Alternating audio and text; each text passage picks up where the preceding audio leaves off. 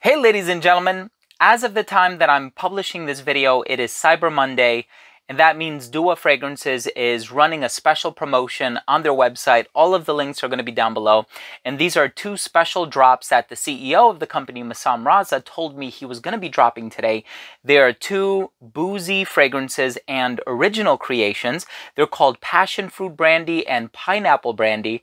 I'm really excited to give you my thoughts on these fragrances, so make sure to stay tuned.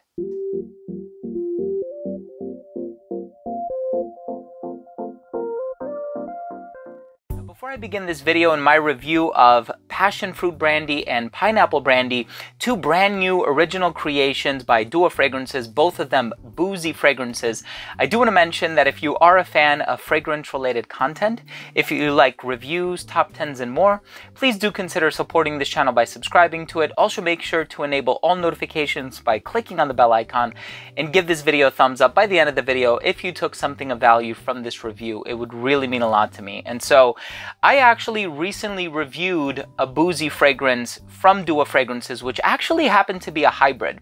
And it was a hybrid of a brandy accord that they made from like a 40-year aged brandy, which is like a $5,000 brandy. I think it was a Glenfiddich, if I'm not mistaken. And they combined it with Credaventus, or their version of Credaventus, which is called Poseidon's Elixir. Now here we have another Boozy pineapple fragrance, but surprisingly enough, it smells nothing like that previous fragrance that I just reviewed. I'm going to leave a card to that up here. And also Passion Fruit Brandy, two really unique original creations. I didn't really take a look at the note breakdown just because it was going to be too much for me to juggle, being as though it is kind of a double feature video. But I'm going to go off the dome. I'm going to tell you what I pick up, what, notes really stand out to me in my nose. Let's start things off with the presentation.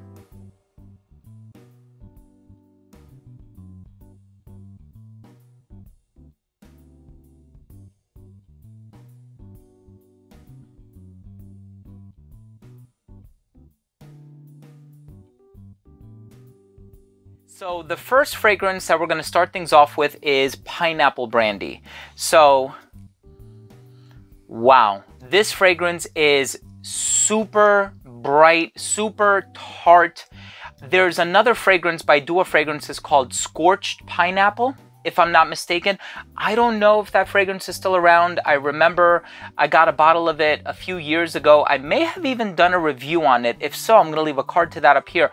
But the pineapple note that really stands out in this fragrance is very similar to Scorched Pineapple. And it has a little bit of a smoky vibe, very different from Credaventus, by the way.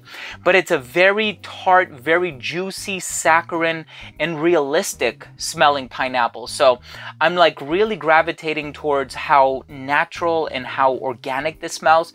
And this is not a timid creation. This is very loud and gregarious and extroverted. So it really stands out, and I appreciate that sort of outspoken, extroverted nature of this fragrance. But at the same time that you're going to get that pineapple, you're also going to get like the spicy booziness from the fragrance. And in terms of like a brandy, I think the only other fragrances that I know with brandy in the name are, of course, one by Kilian Paris, which is Apple Brandy. And then there's also XO Brandy by Navitus Parfum.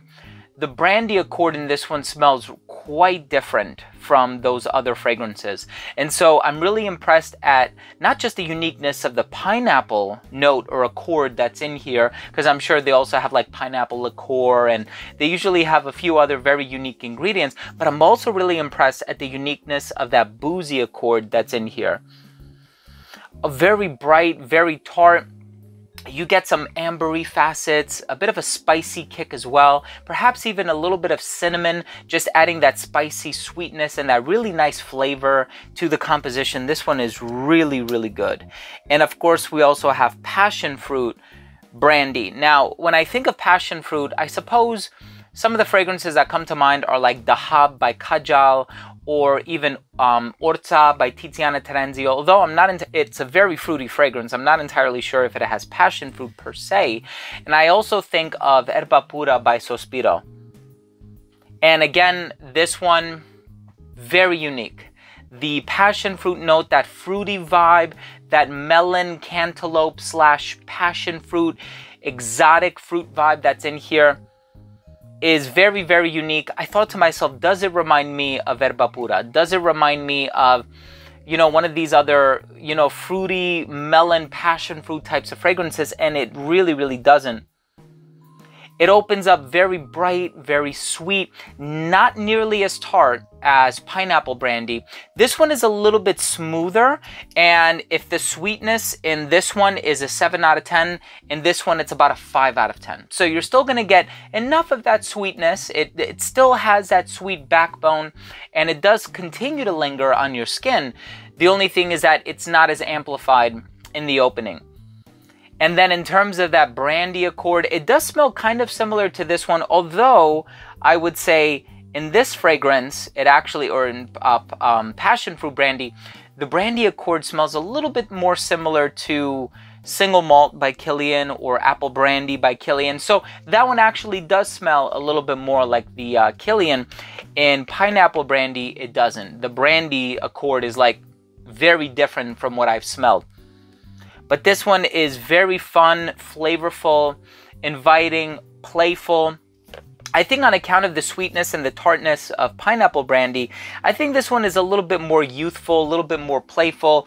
I think this one is a bit more serious just because you get more of that brandy than I think you do the passion fruit. Although you are going to get a lot of passion fruit in the opening, I think once you give it a couple hours to settle down, you're going to start to get more of that brandy accord that peeks its head through. But wow, a job well done to Massam and the entire Dua team, anybody who worked on this fragrance, these fragrances I should say.